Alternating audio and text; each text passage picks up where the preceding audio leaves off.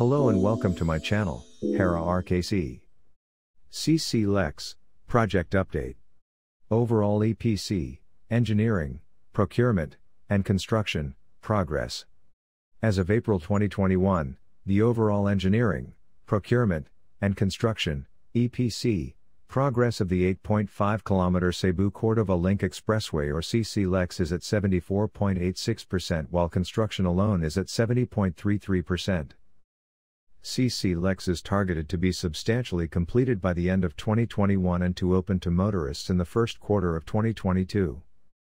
A recent construction milestone is the completion of the casting of all 446 new, Nebraska University, girders required for the entire stretch of CCLEX. These girders, first produced in the Philippines, serve as the main structural support for the road. The girders are being installed using the mobile launching gantry at the CSCR on the ramp and off-ramp sections of CCLEX, as well as on the Cebu Viaduct, Cordova Viaduct, and low-lying bridges on the causeway. For the main bridge, the construction of the bridge deck and installation of stake cables continues to move forward. Some 152 meters remain before the main span is connected while 36 out of 56 cables are now installed. At the causeway, backfilling and placement of armor rocks are still ongoing as well as laying of the 20 vent pipes, which are intended to equalize the flow of seawater in the Cordova Channel. Almost complete also are the 4 low-lying bridges that will serve as access for the Cordova fishermen to their fishing ground. Also completed in time for the commemoration of the 500 years of Christianity in the Philippines, in April 2021 are 8 40-meter-tall crosses and their light fixture on top of the 2 CCLEX pylons spanning the Mactan Channel.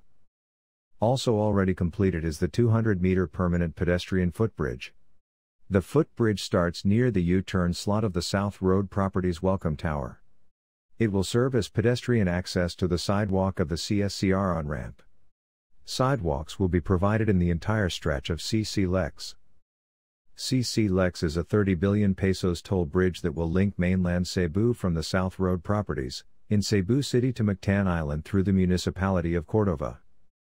Set to be a new landmark in the country, CCLEX will have 2 lanes in each direction that will provide a safe, quick, and scenic passage to an estimated 50,000 vehicles daily, easing the traffic in the existing Marcelo Fernan Bridge and the Mandaue-Mactan Bridge.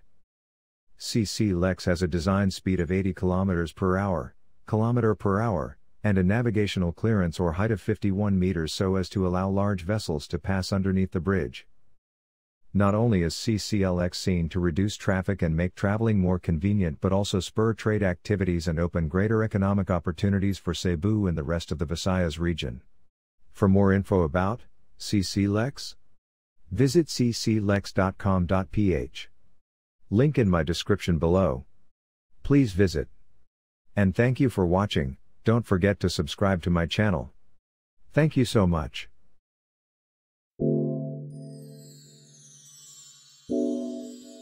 Thank you.